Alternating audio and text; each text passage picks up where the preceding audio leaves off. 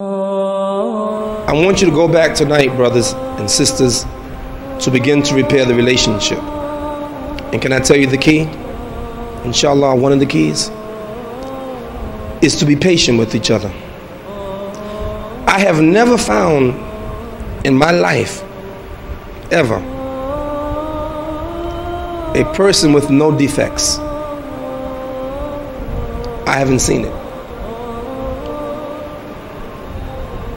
I haven't seen it in my lifetime. That means from the imams on down, we got defects.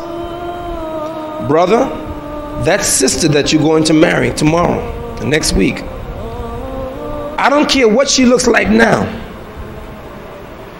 but when you marry her, you're going to see something that you never saw before. Because you know what? It's easy to have relationships from a distance. That's easy. That sister appears to be so nice. Oh, she's so submissive. Until you get married.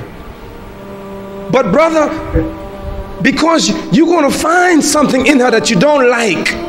And this is why the Prophet told us, sallallahu alaihi wasallam, let no Muslim man hate his Muslim wife, because if he's displeased with one characteristic of hers, if he hates one characteristic, he'll be pleased with another.